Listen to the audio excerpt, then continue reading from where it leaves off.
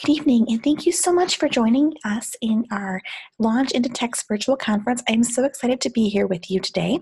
So, on behalf of the committee, thank you so much. Welcome to Digital Escape Rooms using Google Forms. I am Crystal Ellis. Just a little bit of background about me. I am actually a third grade teacher. I love technology and love teaching teachers technology. I am ISTE certified. I am a Google certified educator.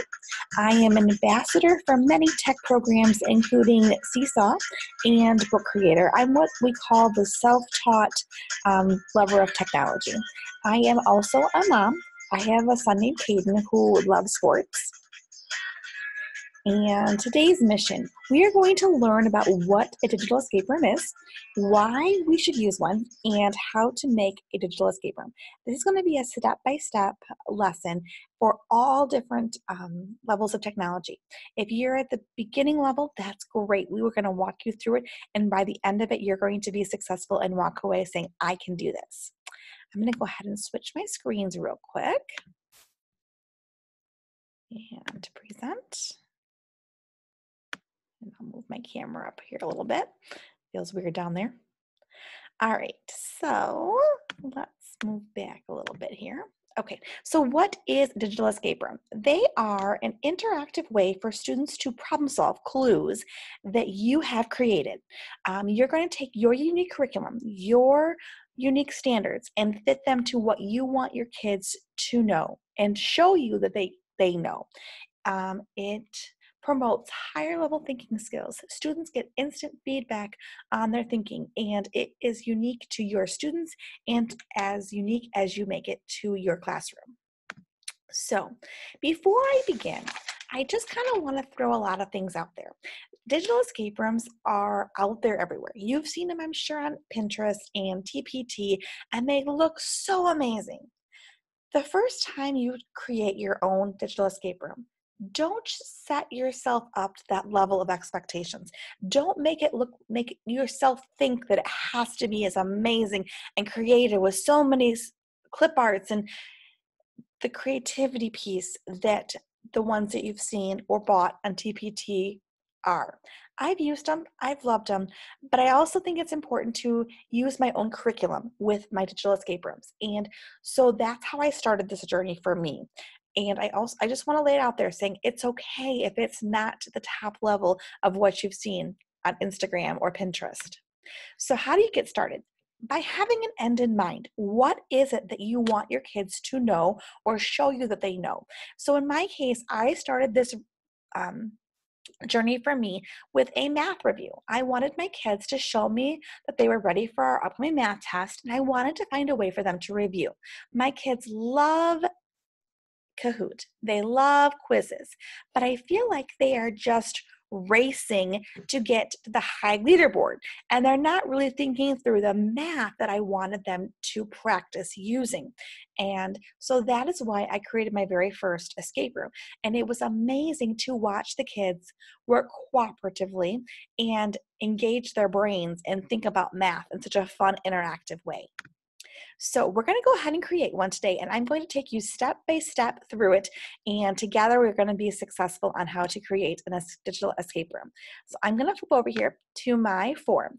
Now the first thing you'd want to do is open up a form. If you go up here to your URL and put form.new, that will bring up a new form for you. Just a little tip for you. Form.new always brings up a new form. So here is my form. I kind of started creating a little bit just to have a guidance as I teach this lesson. The first thing I always do is I title it. My drive has a million things in there. I need to be able to find them again. So I went ahead and titled this one, Example Escape Room. Okay, so it's got a title. Now, from there, I'm an elementary teacher. I have to have color. I have to have it cute and creative. So I go over to my palette here and I customize my theme. Now this is where if you wanted to upload an image of a book you're reading or whatever you're creating, you can always upload images as well. Sometimes I put a class picture on there just because my kids love to see themselves in our forms as well. Create it however you want. Upload your image, use one from them, whatever you would like. So I'm going to go ahead and look at my theme options here, and I would like some color. So I'm going to put some color into it. We need some color on this rainy day today. So here we are. I have my form ready to go. Okay. Now I'm going to go over here to my settings. Okay. This little gear here is your settings. And there's a few things we need to talk about here.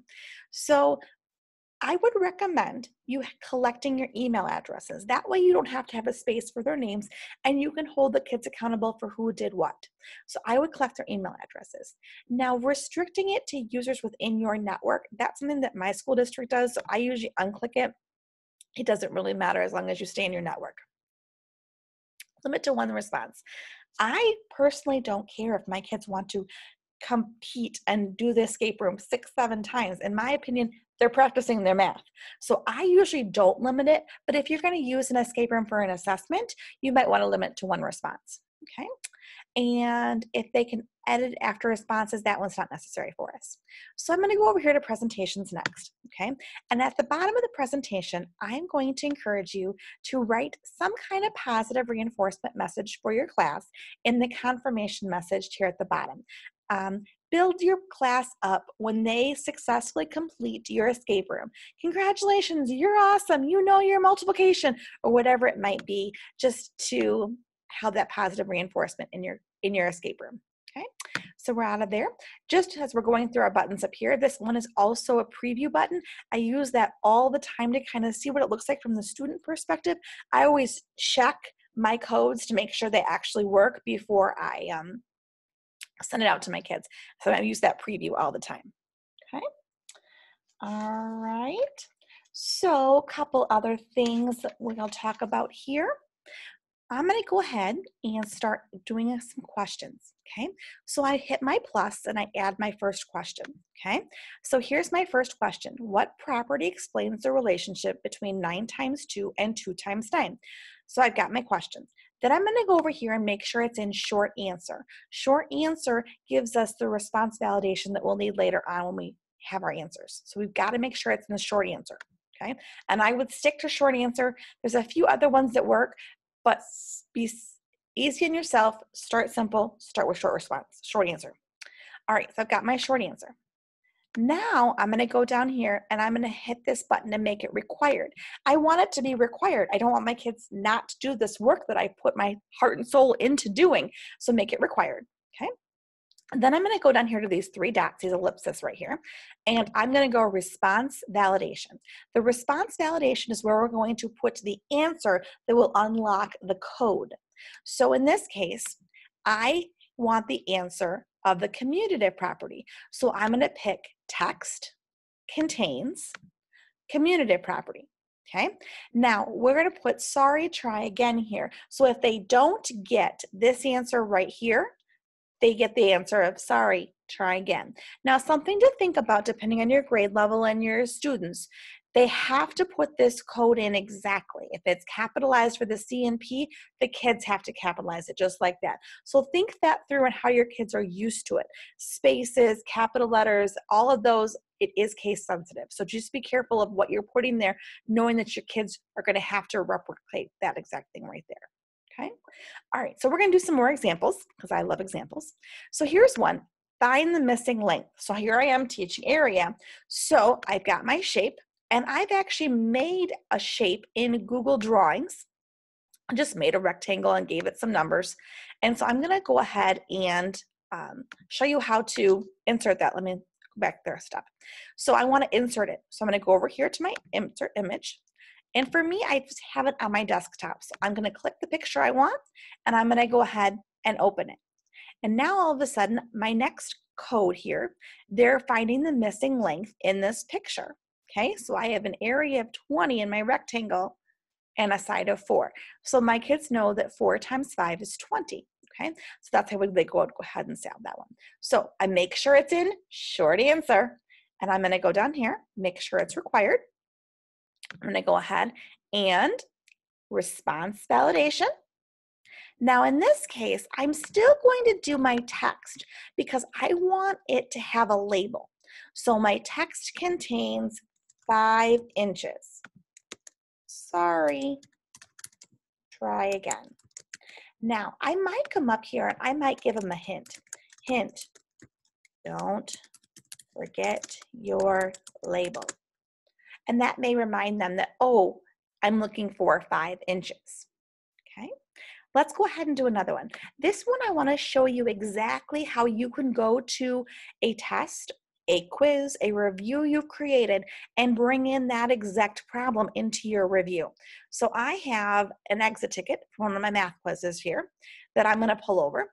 I want them to find the area of the shaded figure. So I'm going to copy that direction, and I'm going to put it right here in my question. Find the area of the shaded figure. My copy didn't work, so I will just type it out the long way. Okay, find the area of the shaded figure. Now I want this figure in my escape room. So I'm going to go ahead and take a screenshot of that image right there. I'm on a MacBook, so it's Shift Command 4. So I went ahead, took my screenshot right there, saved it right to my desktop. So I can go back to my escape room, hit my image, and pull it straight from my desktop. There it is. And there I go. I have mine.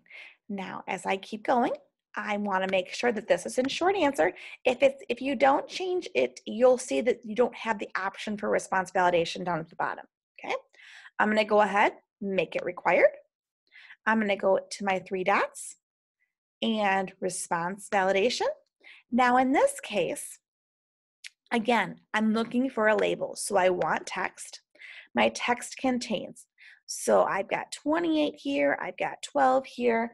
So my text contains 40 square centimeters. Now again, if your kids are used to SQ, write it however your kids are used to it.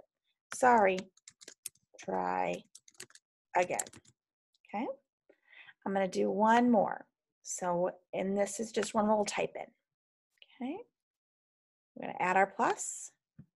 And what is the product of 5 times 4? Okay, put this into short answer, make it required, go to my response validation. In this case, I'm going to go ahead and do a number because I don't need a label here. So number is equal to 20. Sorry, try again. Okay, now I'm going to go ahead and go to the preview and kind of show you what that looks like from a student perspective. So let's hit our preview. We'll let it load here. Okay, all right, so you notice my escape room here has got its title. I'm collecting my email address. So what property explains the relationship between 9 times 2 and 2 times 9? I put in my commutative property. The answer here was 5 inches. Now let me show you what happens if I don't get it right. If I just put in 5, for example. Oh, there's my sorry, try again. If I don't put in my space, sorry, try again. Okay. And then this one was our 28 and our 12 square centimeters. Okay. And then what is the product of 5 and 4? We put our 20. Okay, so once I have mine, I go ahead and submit it. And I should get the validation code that you guys put in the confirmation message. Congratulations, you rocked this lesson. This is where the kids are going to see that once they have completed their escape room. Okay, so once you've done all your questions and you're ready to send it, I usually go up to my send and I make a link. I always go up here, click my link. I shorten it just because it's easier. I shorten it and copy it and put it directly in the Google Classroom so they can access it whenever they want to, whether it's from home or from school. And that's how I often share my escape rooms. I have a few more examples that I just want to talk about and share with you. So we're going to go back to my presentation here and go ahead and hit present. So just some things I've learned along the way that work. Okay, so here's an example when it comes up. I think it's important as the educator of 8 and 9-year-olds to still interact with them while they're doing their math.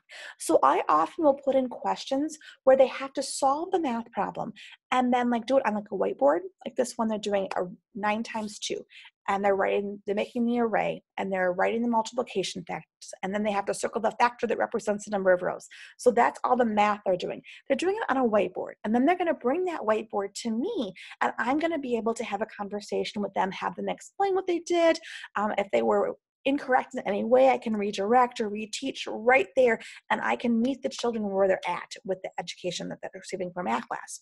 So in this case, they do that. Then when they leave me with the correct answer, I give them their secret code that they go back to their computer to put in. In this case, I showed you my secret code for this math problem was factor. Now I call it a secret code so they don't go back and share out with their friends what their secret code was. And it's just a good way to connect with your kids through the escape room process.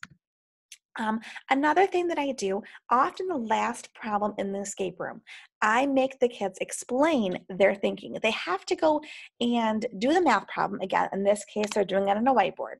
And then they have to go to a company that I use for them to record their thinking. Now, Flipgrid is often one they love to record their math thinking in, because they can add these cute emojis in, and it's just a fun, interactive way for any kid to do a video.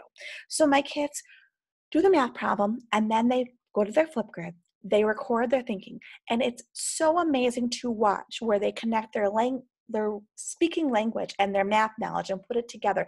It just brings a deeper level of math understanding to the students when they're able to do this.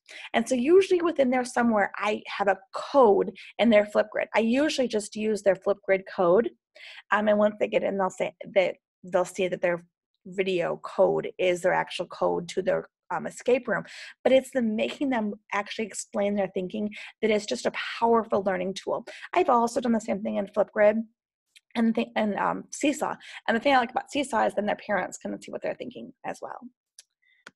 All right, so I have some additional resources for you. So when you create your own, you're starting to be successful, here are some ideas to make it to the next level. Maybe you want to put in a jigsaw puzzle. They have to put puzzle pieces together to create a message, and that's your code. There's a link to jigsaw puzzle. Maybe you are making a story and you want a fake phone text. There's a bunch of just different links here and resources for you to help you be successful when you're ready to take it to the next level. I also just have some different resources down here to help you. Maybe you want to map it out in your brain and how you're thinking before you start. Just some different resources to help you do that. On this side, I have shared several different examples of some of the escape rooms I've made just this year and shared with my team, my third grade team. And I just think it's always good to have a guide. What did she do? How did she make this? And these are there to help you along the way to kind of see what I did. I also included a digital escape room PD that I taught last fall for my school district to share that with you. All right, if you have any questions, if you want to help problem solve something through, I am here to help and support you. You can reach me at cellis@kinschools.org. I am also on Twitter at Crystal_Ellis3. I want to thank you for taking the time to watch this video. This for me was amazing, stepping out of my comfort zone to teach virtually. I want to thank the person who put this whole conference together. His name is Dan Malt. I want to thank him for all the time and effort he put into this virtual conference. And I also have to make a shout out to my dear friend, Natalie Mowbray, who encouraged me to teach this. And her and I teach 10-minute tech for teachers every Tuesday to our school staff, and we have a Facebook page, and so we encourage you to follow us on Facebook. We put all kinds of tips for teachers, all different content areas, all different grade levels. We're there to help teachers. We are teachers and we are lovers of technology, so we put them all together. I encourage you, if you are not comfortable with forms, to watch Natalie's session tomorrow about 2 o'clock. She is teaching a lesson on forms. Thank you so much for joining me. We are all in this together. Be well, stay safe. Have a great night. Thank you.